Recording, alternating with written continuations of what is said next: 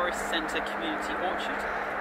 What I'm going to talk to you about today is grafting and pollination and how that ties into picking your own fruit tree.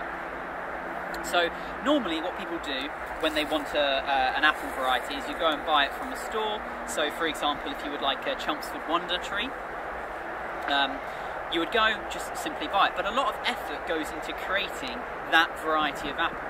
So these apples here, for example, have been pollinated by this tree and other trees and then created and made on the branches from the flowers that form. But the seeds inside won't produce trees that produce fruit that taste the same as this apple. What that means is that although this apple tastes like a Chelmsford Wonder apple, its offspring won't taste the same, and that's because of the way that apple pollination works. So when you're buying a fruit tree, you have to be very careful about buying the variety you want. You can't just grow an apple seed from the core that you buy from the supermarket, for example. Although you can grow the seed and it will grow into an apple tree, the flavour of the fruit will be different to the fruit that you enjoyed when you bought that apple core. And that's all to do with pollination. So this apple tree might be pollination group 3, for example, and it needs to be pollinated by a different variety other than itself. Most apple varieties require a different variety of apple to pollinate. They can't self-pollinate. So a pollination group 3 can be pollinated by a group 4, a group 5, or a group 2, or a group 1. Generally, groups 1 to 5 are what we have, and they are telling you about when the flowering season for that variety is. So group 1 have early flowering seasons, group 5 have later flowering seasons. Normally, any variety can pollinate with any variety within about two pollination groups of itself, hence why pollination group 3 can kind of pollinate with anything. The overlap times are there, but it's better to be safe than sorry, hence why we have a variety here of groups 3, 4 and 5, just to make sure that they're all kind of able to pollinate each other. And generally you need a pollinating tree within about 45 metres of your tree.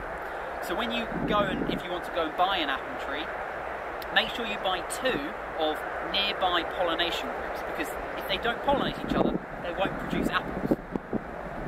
So you might be asking then, well, how do we make sure that this variety here of Chelmsford Wonder is the same taste as what was created way back in the 1800s when this variety was first made? And we do that through a process called grafting.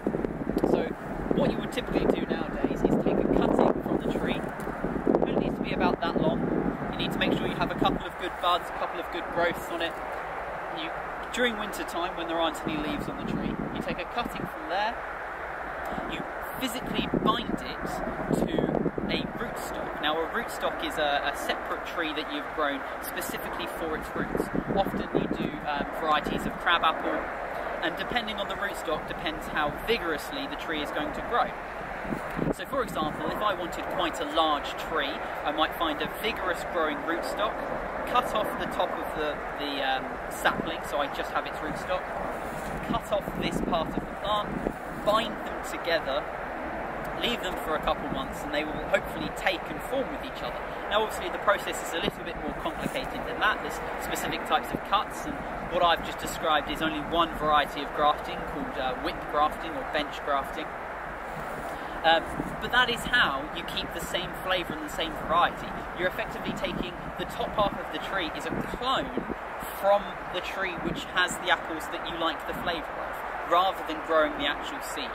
And if you grow the actual seed from an apple variety several generations in a row, they'll revert back to crab apples. They have no kind of pressure on them, keeping them in the right flavour, as it were.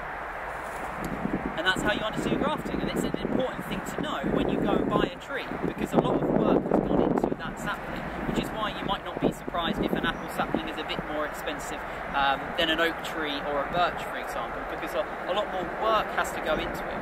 And the pollination side is now why you know that if you want to grow your own apples in your garden, you need to look up pollination groups and hopefully have 1 or 2 varieties relatively close to each other with neighbouring pollination groups.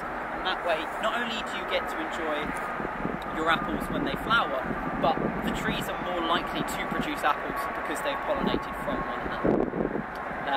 Thank you for listening today.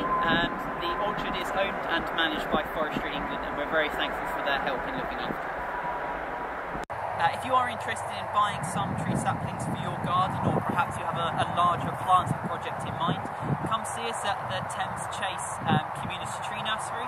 We have a variety of different species for sale.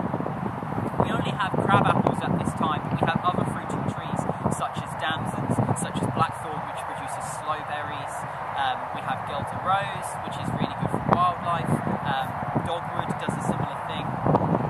We also have some very knowledgeable people who can help you with picking the right type of apple for your garden. What I would recommend is doing some research online, coming to us with a bit of an idea about what you would like, or just come to us with, this is a type of apple that I really enjoy the flavour of. How would I go about doing this work? And we might be able to give you a bit of a point in the right direction for grafting. We ourselves are undertaking some grafting kind of lessons, as it were. Everyone has to learn to move forward in life. And so we hope to be able to, by winter 2021, sell the varieties of apple that we have in the tree nursery. We're hoping to be able to graft some of them ourselves and be able to produce each year some of the varieties here to go out and be sold to wider members of the public such as yourselves, but also to gap up our own orchard. We have some little spaces here where the trees haven't made it for whatever reason. Perhaps there was a bit of a drought that summer, or there was a bit of stress from something else that summer.